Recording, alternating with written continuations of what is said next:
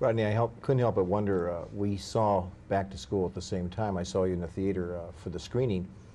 When you watched the film yourself, and first of all, welcome, and it's good to see you again. Nice seeing you. Jumping nice right into you the first question there and didn't say hello to you again.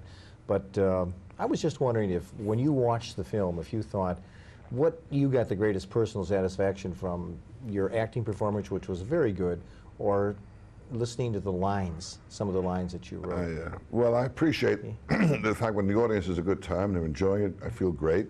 But as far as looking at myself as concerned, I'm very critical. I say, I always think I should have done that different and that different. I mean, a lot of people that way, you know, they don't like the way they did things when they look at themselves doing them.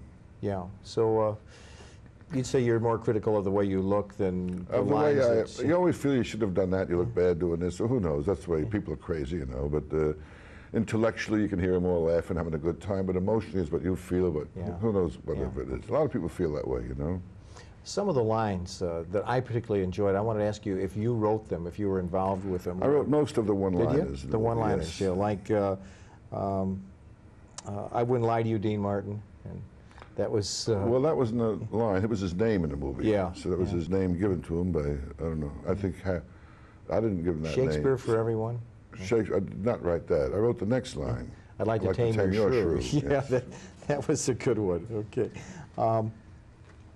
When you started your career, stopped your career, started that sort of thing, what were some of the hurdles, Rodney, that you had in developing a career that way? You started, stopped, started. Were there some tough hurdles? No, I just quit show business. I want to get married, lead a decent, normal life. And I found out that no one's normal and decent. People outside show business, too, are crazy. Yeah, that's true. Yeah. But you didn't find it difficult to make the connections again, or did you go back into show business? I think it's very difficult when you're 40 years old, going back in the toughest racket in the world. Everyone tells you you're crazy. What are you doing? And you still go back into it. That's something. I think it's tough, isn't it? Yeah. Okay. There was something. So. I heard you say something in the press conference that really impressed me with the reporters yesterday, where you said that the love of a woman was more important to you. Yeah, I was looking for love in life. You know, the roar of the crowd is over. You're alone then after the show. You look for someone to hang out with. You know what I mean? I'm still alone. I can't find no one to hang out with. We talked to, when you said hang out with, it reminds me of when we had this conversation for Easy Money that I grew up on the south side of Chicago and had a lot of buddies like the guys, the characters in that movie, and you said, you know, I like to hang out with guys, eat pizza in the basement, play cards, and rather than go to Europe and look at paintings.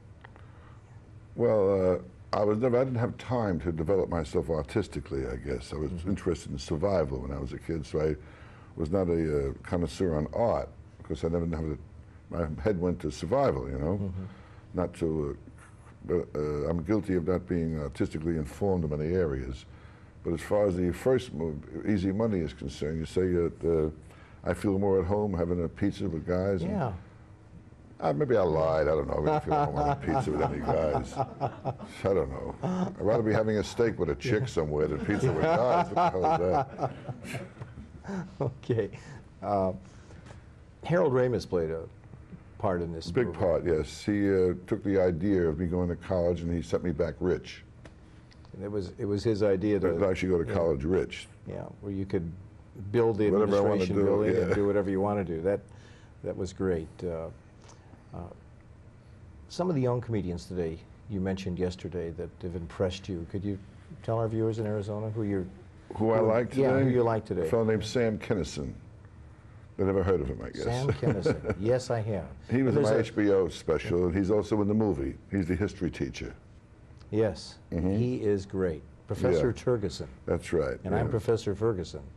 So there was, but he was super. Yeah. Female comedian, Barr, young lady, Roseanne Barr. Roseanne Barr. Roseanne Barr. Yeah, she'll be in my HBO special I'm doing. And speaking of things coming up, possibly Caddyshack 2? I don't know. They mentioned that, but nothing hasn't been written or anything. It's nothing definite. Nothing definite. Yeah. Okay.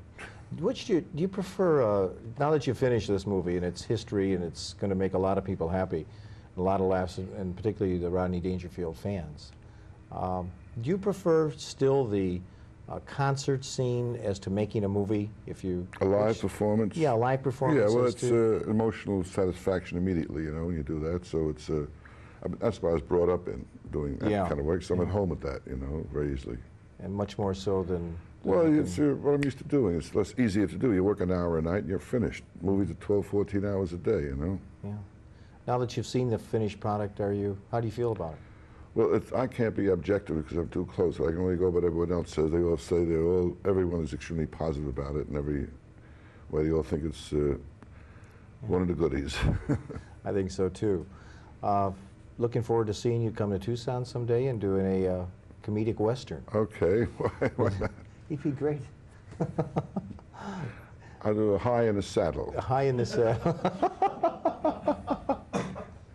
Rodney, good seeing you. Nice seeing you. Thank you very much. Take care. Okay.